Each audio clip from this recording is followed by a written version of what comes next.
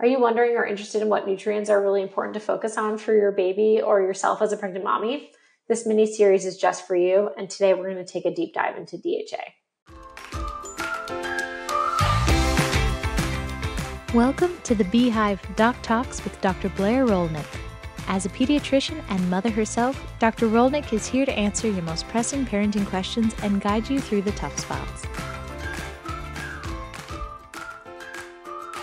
Welcome back to Be Kind Pediatrics. For those of you who are new to the show, my name is Dr. Blair Rolnick. I'm a board-certified pediatrician and mom myself.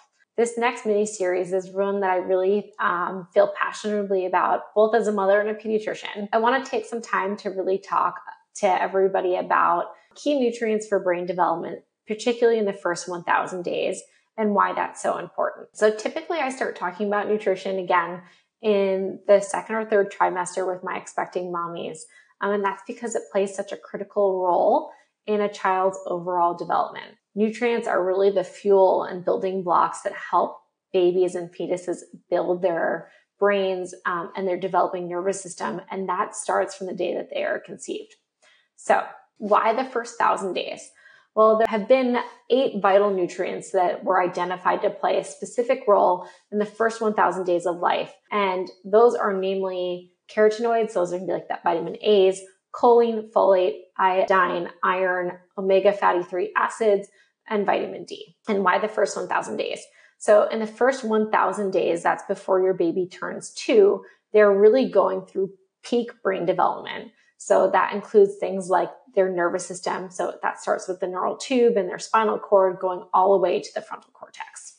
If you want a really nice explanation about the first 1,000 days, there is a foundation called The First 1,000 Days, and they provide a really great article to explain why nutrition matters so much in this beginning vulnerable time for babies and why it's such an important thing to be talking about expecting mothers too. And while all nutrients are really important for brain growth and function, some play a larger role in brain development than others. And so the American Academy of Pediatrics Committee on Nutrition has really identified key nutrients that they think are important for healthy brain development.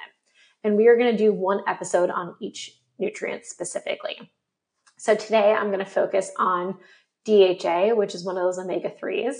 And in each episode, we're going to talk about each nutrient, its role and its impact on development, and then sources from which you can get it, and about how much a child needs. And if you're considering supplementation, what might be good resources for that as well. Let's start talking a lot about DHA and take a deep dive in. So DHA is really important for many functions of the nervous system, but let's start with the brain. DHA is a major structural component of the brain, and it is really critical for brain development. We had talked about in previous episodes the role of DHA and if there's any evidence for DHA supplementation in sleep. So you can take a look, listen to those episodes if you find that interesting. DHA and adequate DHA levels really also support cognitive development, learning, memory, problem-solving skills, which are really rapidly developing in those first couple of years of life. And so it's essential that the baby has enough fuel to build these. DHA is a key component of the retina. And so it supports important visual development and function, contributing to better, healthier visual acuity and overall eye health.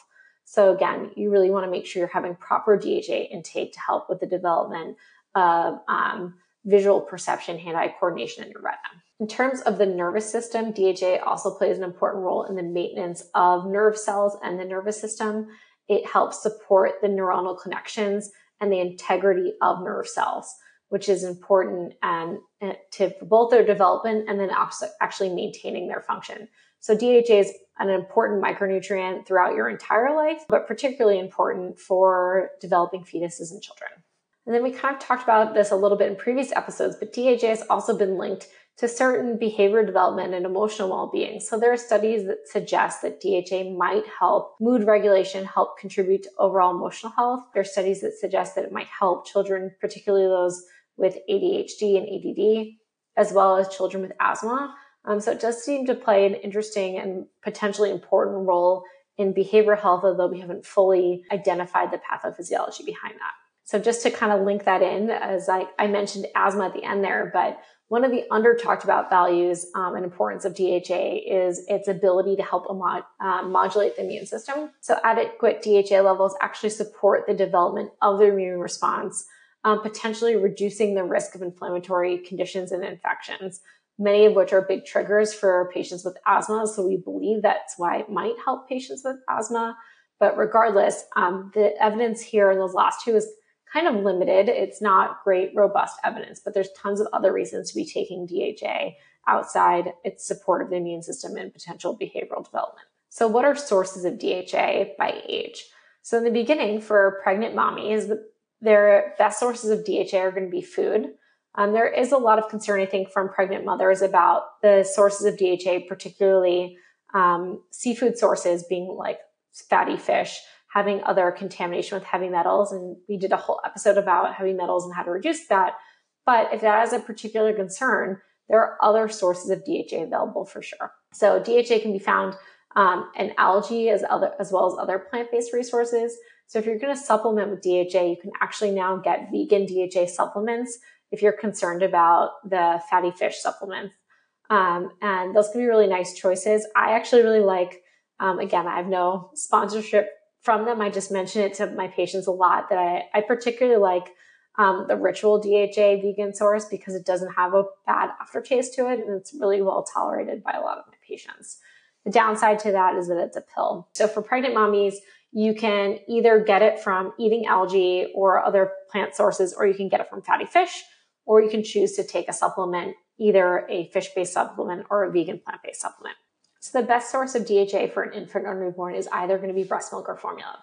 For breast milk, there is a natural form of DHA that is made in breast milk, and the amount of DHA correlates strongly to how much DHA is in the mom's diet. So again, as a pediatrician, it's important, I think, to be talking to our mothers, especially our breastfeeding mommies, about nutrition and making them aware of the importance and the role of DHA in their diet if they're not getting it from foods, to think about supplementing it. For formula, it's added into formula. And so most formulas have DHA added into them, but you can always check your formula to make sure.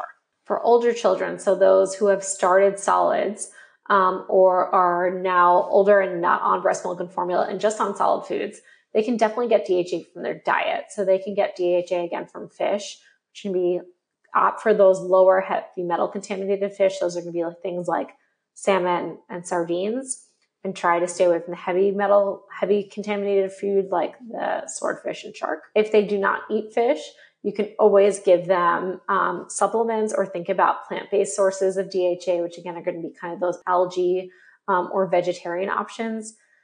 If you're thinking about or considering supplements, again, I encourage you to talk to your pediatrician first or your medical provider first, but there are now options in both vegan, plant-based DHA supplements as well as fish-based supplements.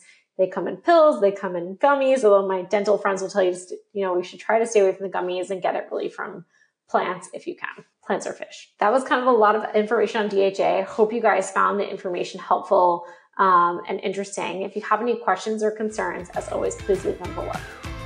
Thank you for watching the Beehive Doc Talks with Dr. Blair Rolnick. For more episodes and her practice, visit BeKindPediatrics.com, and don't forget to subscribe for more parenting tips wherever you get your podcasts. This information is for educational purposes only. It is not medical advice. Always seek medical advice from a qualified physician.